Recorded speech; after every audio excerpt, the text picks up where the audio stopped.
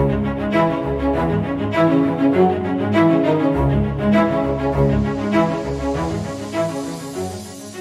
guys, welcome back to my channel. So in this video what we're going to be doing is installing and configuring RapidScan. So RapidScan is a multi-tool web vulnerability scanner. We're going to be doing this in my Kali Linux box, and I want to leave the link in the description below to actually install it, get it configured, and do a scan. And I have done scans with this before, depending on how powerful your machine is and how large the website is that you're trying to do the vulnerability scan for. That depends on the test. I've done some tests. I want to show you some screenshots, so stay till the end and I'll show you the report. And obviously I'm not going to reveal the company I was working with, but the scan I did it on, but I'll show you a few things. So before we actually install this, I want to show you this website here. I was doing some Google searches on some like 15 vulnerable sites to legally practice your your hacking skills. So in this video, what we're going to be doing is I'm going to run it against hackthisSite.org. You can just go through this, 1, 2, 3, different sites, hack site, hack this site. So you can do different, like this one is hacksite.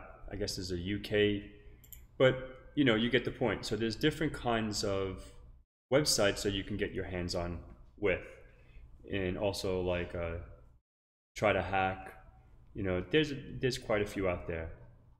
Golden Hub. There's a whole bunch of cool ones out there. But in this video, our target is gonna be hack this site. So I want to be doing it with that. So before we get started, let's go ahead and get the download. I want to copy this. And I want to go ahead and open up Terminal. Okay, let's go ahead and make this a little bigger. Sometimes in a virtual machine it doesn't work as good. So I am running this in VirtualBox. So first things first, let's see. Obviously, we can get out to the internet. That's the #1 key. So you can actually just do a ping to google.com. We can get to the internet, and you can do an IP route, so you can see that we're on a VirtualBox and we're using the VirtualBox NIC. We have a few NICs on here. If we do an ifconfig, we have a few network adapters, and I have some host only, just for some other stuff that I do.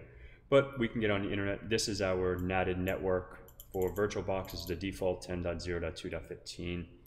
So let's go ahead and get started. What I want to do before we do anything, I want to go ahead and open up File Manager.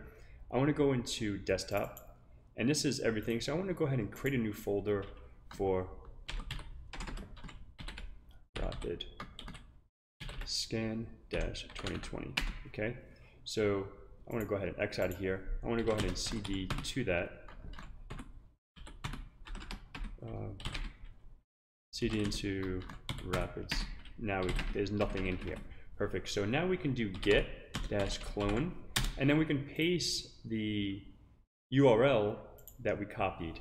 Okay, so let's go ahead and paste that, and that'll go on its merry way. All right, now we can do an ls. Now we see the RapidScan here. So now we can just go ahead and just CD into it, and now we can do an ls. We see a few little pieces of information in here. So we can see a screenshot. We can, I don't want to do that. I want to do, let's do // okay, and then rapid. And this is going to be the application that we're going to be running. Let me go ahead and maybe zoom out a little bit so we can see a little more real estate. So this is the tool, the multiple tool web vulnerability scanner. So this is some information about it. So the way we run it is we can run RapidScan.py, which is a Python script. So we can just copy this section and we can paste it. Okay, obviously we're not going to run it against example.com. We're going to go ahead and target, in this case, hackthisSite.org. Okay, let's just copy this. And let's go ahead and minimize this and go ahead and paste. Okay, so now this will go and check the available security tools. Sometimes if they're not all installed, you're gonna have to install them. As you see here, this one's not available, this one's not available, and it's gonna go down a list. And by default, it runs 80 different scans. You see here, 80 different tools.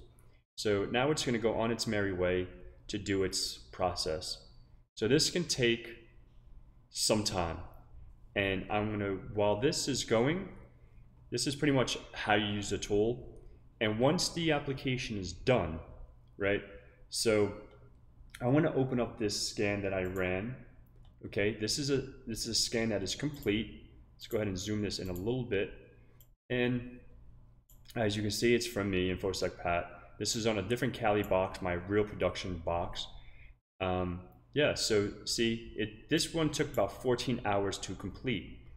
And then you can go ahead and by default, rs-vulnerability-report is available under the RapidScan directory, so you can open up that file. So this is going to go down its merry way all the way until it's complete, and then you're going to get that screen. I don't know how long yours is going to take, but that scan I ran, I think yesterday or 2 days ago, and it took about 14 hours. So we'll minimize this for now, and we'll go onto the desktop into RapidScan. This is where my RapidScan is, RapidScan. So there's going to be a file in here, and I had a few people ask me how to actually look at the file itself instead of just exporting it. But we don't have a file here yet because it's not done. Once the process is done, you're going to see this file, which I want to bring that machine up, see, because it's creating a whole bunch of temporary files now. You're going to see rs-vulnerability-report in that directory, in this folder. So once this is complete, you're going to go ahead and see that, and you can cat it, you can open it up with Leaf, you can open it up with different kinds of word processing applications. What am I doing? So let's go back here. It's going to go on, now it's doing NICTO, so it checks the internal IP leaks, see if there's any leaks, etc. So that's pretty much how you install RapidScan. It's a pretty cool little tool. It's good to have in your arsenal. Sometimes there is, right here, look, vulnerability threat level high. So RDP server detected over UDP.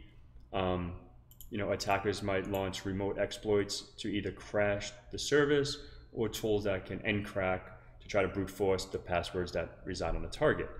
So, now it's going down to 17, so it's going to be doing subdomain, so etc. It's going to go down 80 different tools, and once it's done, it's going to be done, and then you can get that file.